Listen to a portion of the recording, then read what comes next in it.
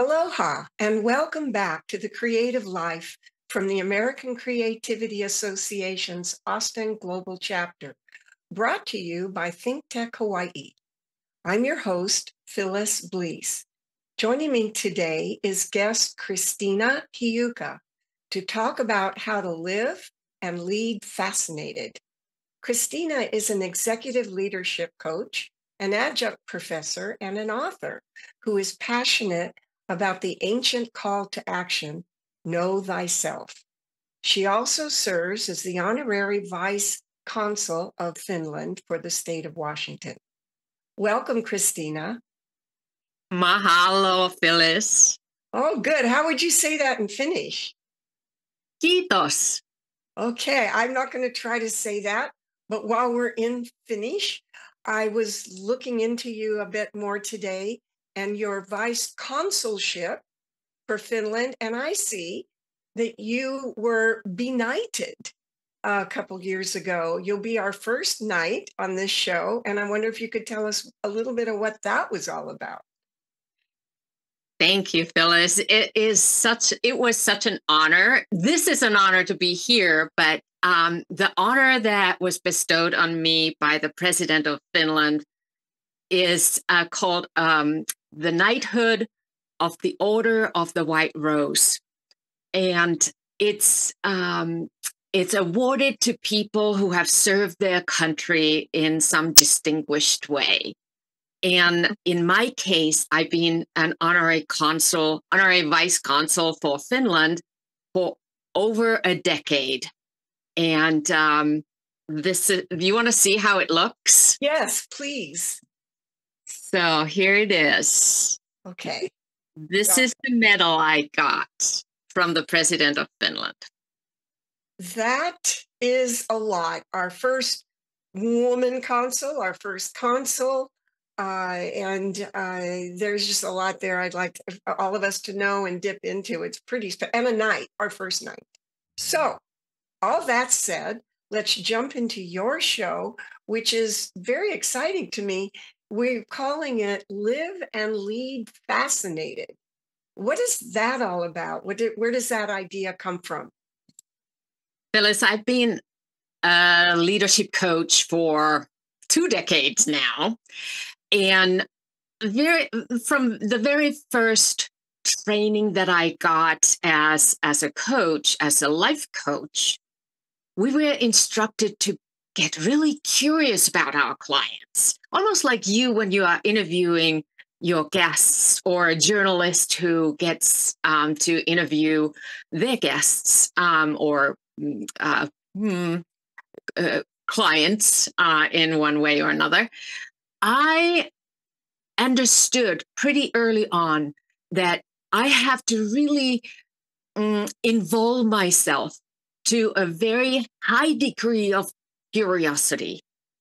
And I started to call it curiosity on steroids in order to really embrace that curiosity that brings people's true essence into the conversation that I was having with them as a coach.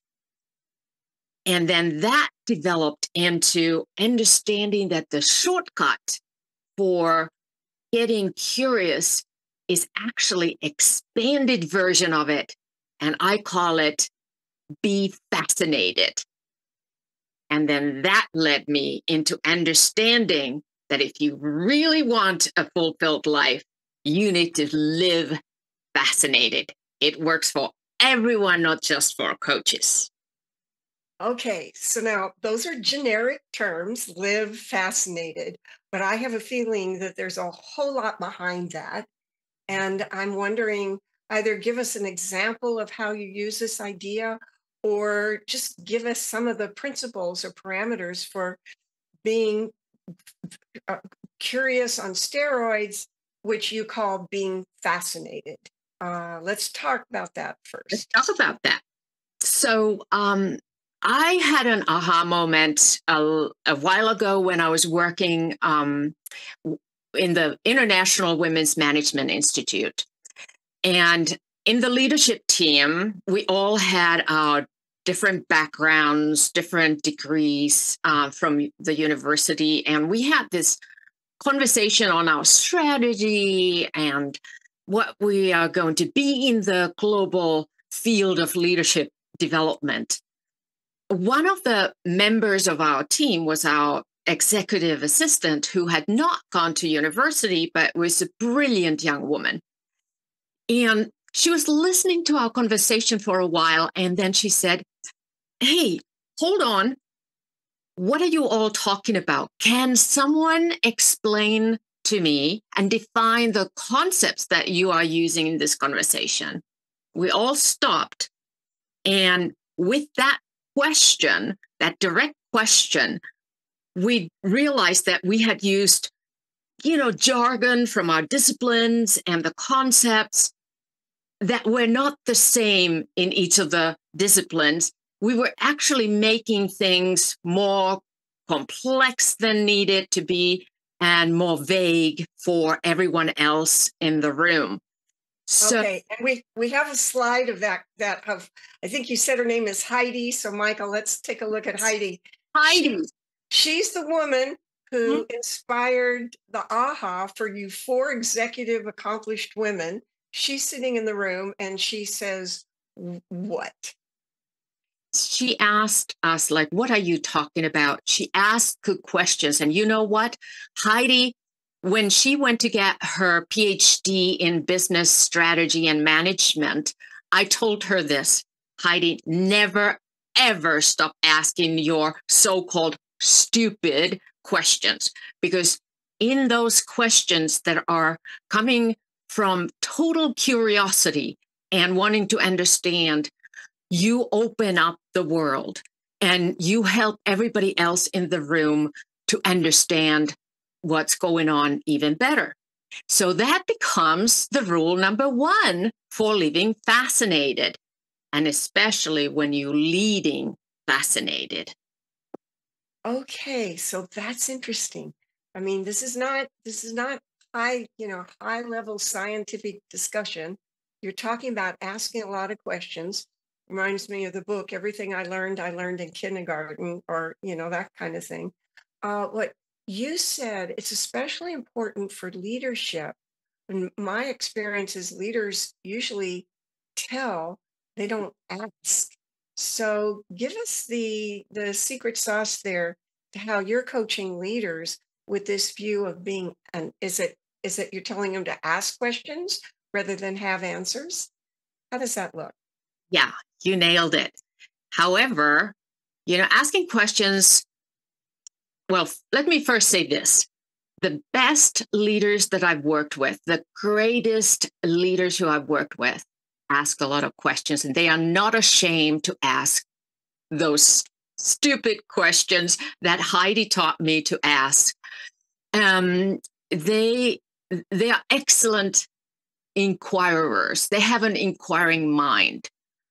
However, there's a danger in one particular question. Do you want to know what it is? I do. Absolutely.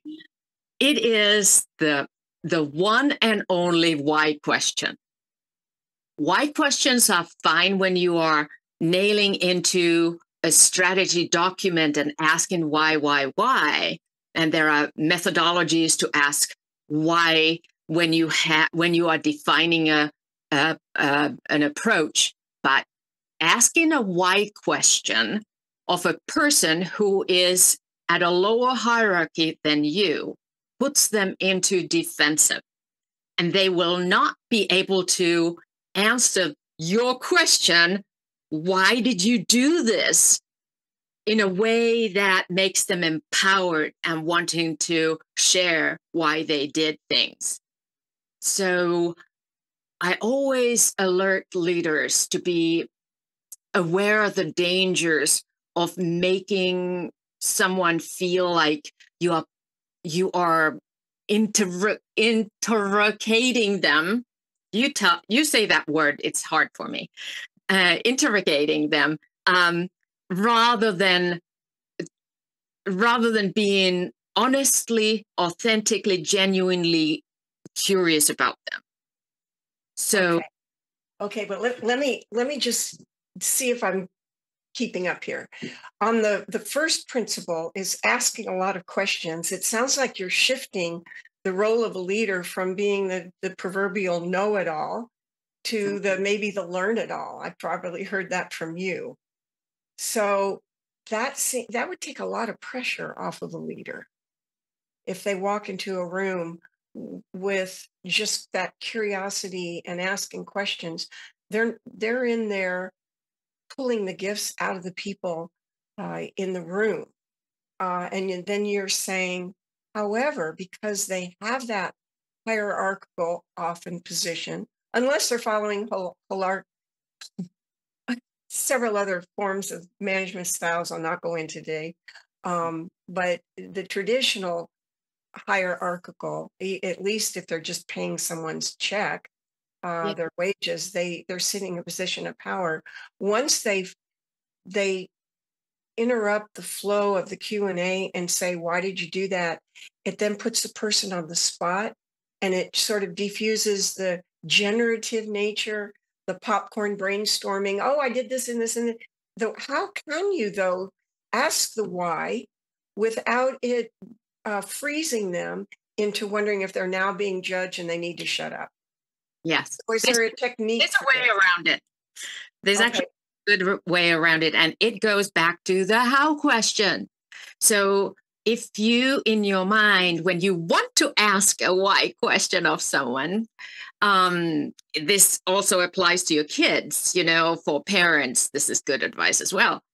So if you can change your why question into a how, like, how did you arrive to this decision? Or can you help me understand your thought process for, doing it this way, or deciding to, finish or complete the job this way? So just in that way, you sit like next to them. You like a peer. You are trying to understand their process rather than pointing out that, there's probably something that you did wrong because you approached it that way. And now I'm going to let you tell me a little bit what you were trying to do, and then I point you what you did wrong. Right. So you're getting into the process questions so if I were to say to you, so like I did, so Kristiina, how did you come to this idea of living fascinated? And then you took me to the story of Heidi. And then so two things come out of that for all of us. If we're thinking about how we extract some lessons learned here through your model of coaching leaders, how we can coach ourselves, how we can tap into our own creativity. It almost sounds like you're activating that tried and true method of getting into story, talking story. As I understand it, in creativity, our brains are really wired for story. And so you're inviting them to tell a story, not defend themselves. And the and then the story feels fun, familiar. And then you said that puts you on the same side of the table, partnering with each other rather than interrogating each other. All about connecting. Okay. Standing rather than being threatening. Okay. So that's a collegial atmosphere in the room. And I think leaders can sometimes be even uncomfortable asking questions. It can make them, maybe they think they're feeling stupid or uncreative. And if they're asking questions, should they have already known it? And you're saying absolutely not. I think you said something like great leaders are great listeners, great leaders are great have a lot of curiosity. To me, in our interviews, you've redefined the metrics for a great leader. It sounds more like a byproduct of what you're doing rather than the goal. I love how you point that out. Absolutely. And because in the process of really authentically, genuinely being curious about someone's point of view, experience, or thought process, you kind of forget yourself. You can't hold the worry about your own status or how you come across or what other people think about you when you are asking genuine questions about the other person. And you throw yourself into really wanting to know and understand them. In that moment and in that way, you empower the other person. You make them feel seen and heard, and even in a way appreciated for their contribution. They sort of become a part of your tribe, and you are in this together. So that, that makes it sound like fun, actually. I know. Sitting in together and then sharing story. And perhaps something else is going on, not only in the mind of your colleague who you are questioning. What does that do for the shy leader or the not self-confident leader? Are there some takeaways and some help that comes out of asking questions? For a traditional leader has to come in, command, control, and they even say that great actors get stage fright, right? And that you hear that story a lot. These people who seem they were born to speak, and then they're very afraid to speak. What is going on in this leader that might be helping the leader as well, personally? It goes back to what Carol Dweck talks about in her book Mindset, going back to the idea of moving from fixed mindset to a learning growth mindset. And you mentioned the learn it all, moving from needing to be the know it all to the learn it all. And it sort of relaxes everybody around the leader and leaders when there is an opening for creativity, and with that fun that comes out of allowing more exploration all around, that can actually turn into innovation, innovative minds, innovative results out of the more open and relaxed minds that people have, because asking questions in a sort of an open-minded way opens creativity. And then everybody can kind of participate and build on each other's ideas. And it just creates more collaboration. And from that collaboration, we can actually find some new gems of innovative thinking. Got it. And it also seems like you have an outward looking focus as the leader, rather than worrying about what you're going to say or how you're going to say it or how you're looking. I mean, that's just not even important. You can walk into the room not worried about that at all. You walk into the room with this curiosity like you could as a kid, and you start asking questions, and all of a sudden it's outward looking, and then tension's off yourself, and you can relax. Whether you're at a dinner party, speak, in a conference, in a board meeting. And even a review, performance reviews. Many of the clients of mine, executives who give performance reviews to their employees and their team members, they are telling their colleagues what they are seeing. How about if you create an atmosphere where you are exploring together with questions like, let's see why this might have been showing up in the review, and let's explore it rather than tell what the employee is doing right or wrong.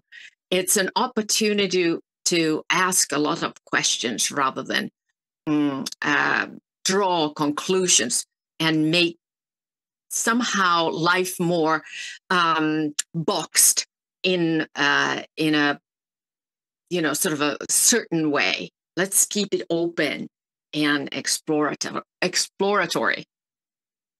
I see. And so, you've been doing this for over 20 years.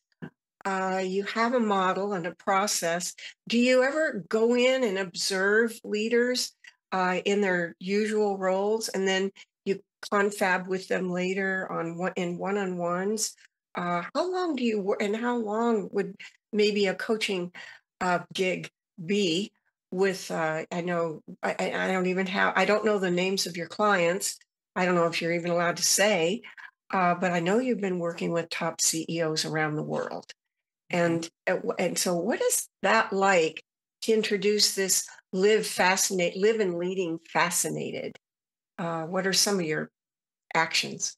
So let me go back to how you introduced me in the very beginning, like going back to being curious about yourself. Know thyself.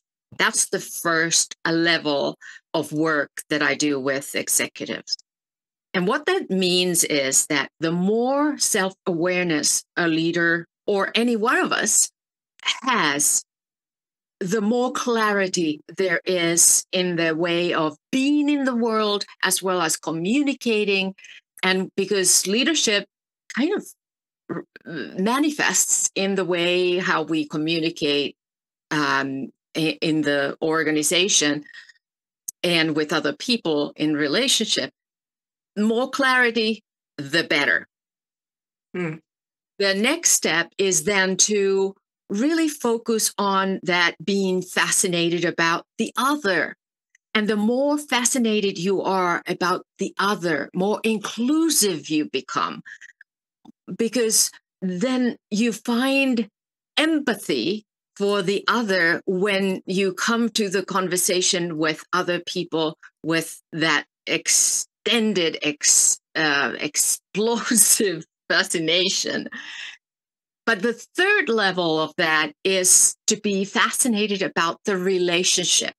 And when you create the conditions for the relationship opening up to being also in this space open for exploration, asking questions like, how do we make this relationship safe for us even when it's tough? If you have some of those agreements to create a partnership and alliance with each other, it's going to be so much more relaxing to be in that relationship when you approach it with the same kind of open-minded, non-judgmental curiosity that I call being fascinated. So know thyself. You remind me, there is a guru, Jesuit priest, and counselor for the religious. His name is Father Anthony DeMello. And there's a book of the recording of his trainings at Fordham University in 1987. And one of the things that he tells the group is he said, when I was training to be a psychotherapist, my teacher told me to tape our interviews. And he said, what I learned? I learned that it was more important to listen to me in reviewing the tapes and what I was saying than listening to the person I was counseling. And that is so, I had to stop the recording when I was watching that. And I thought, how can that be? I mean, as a lawyer myself, I love go over and over the notes I took. So I really heard what the client said.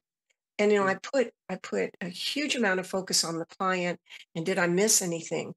And I wasn't taught in law school or elsewhere, put just as much focus on you in being curious about you, listen to you, and you'll have more to learn. And it's still a tough concept for me.